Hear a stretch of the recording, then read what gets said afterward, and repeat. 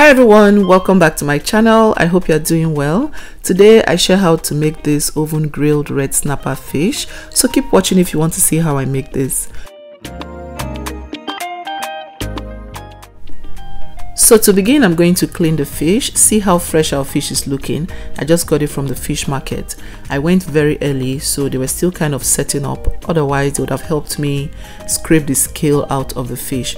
But then they took out the gut already before I even got there. So they were like, if you want us to do extra work on the fish, you would have to wait or come back later. And I was like, you know what, just give me, I'll clean the fish myself. So now I'm going to cut the fins and then remove the gills. I'm also going to clip off the tail and then I'll go ahead and scrape the scale of the fish. If this is your first time here, thank you so much for clicking to watch this video. Please don't forget to hit the like button and subscribe if you love what you see. To my returning subscribers, thank you so much for all your love. Don't forget to click the like button as well.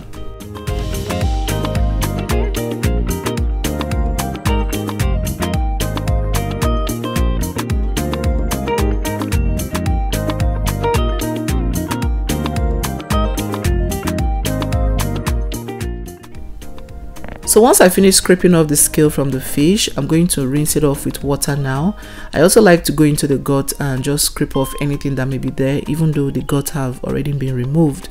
So yeah, I'm going to continue until everything is done. I was going to fry some fish, so I thought I should just grill one. So even though you see me washing a lot of fish, I only grilled one and fried the rest. Okay, so I'm going to continue until I'm done.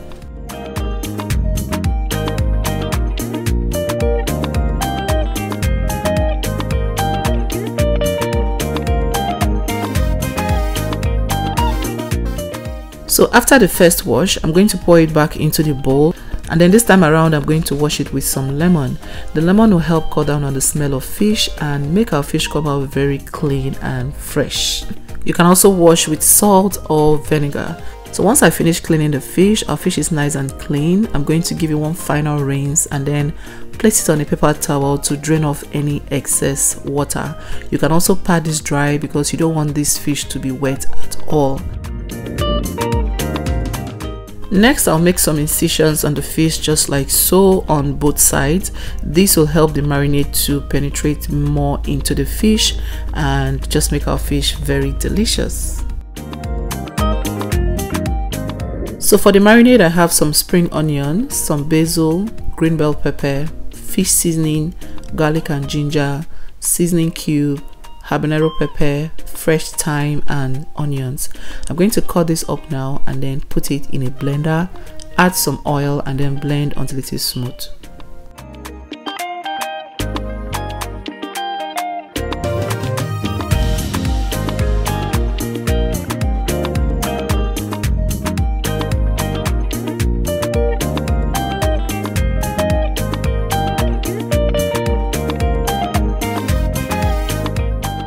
So once I'm done with that, I'm going to transfer it into a bowl.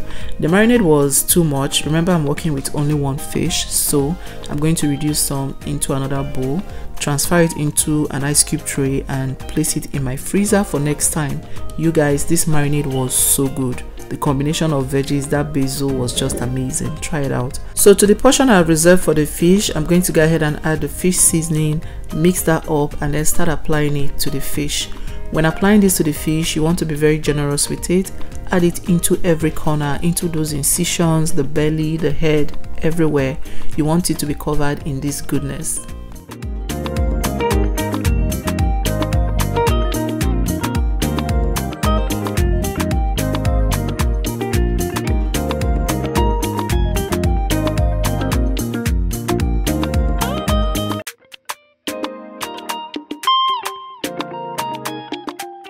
So next I'm going to add some green bell pepper into the belly and some onions, and you guys, this just elevated the flavors of this even more. Then I went ahead to clip it with a toothpick. Now I'm going to cover this and let it marinate for at least 2 hours. You can do overnight if you have the time, but even with the 2 hours I did, it was still very delicious. So onto a grease rack, I'm going to now transfer the fish and then put it in the oven so it can broil or grill on 470 degrees Fahrenheit for 15 minutes on this side.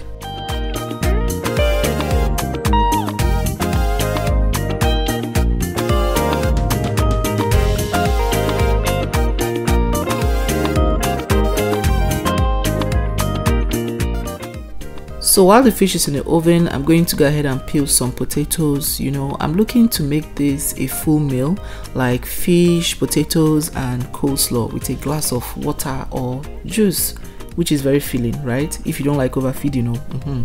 So yeah, once I finish peeling this, I'm going to slice it and, you know, soak it in water for about 30 minutes. Pat it dry before you start frying. This will help you get a very crunchy French fries. Yeah, so you want to pat it dry really well so that there's no moisture left on the French fries. So yes, now I'm going to go ahead and fry the French fries until it turns brown.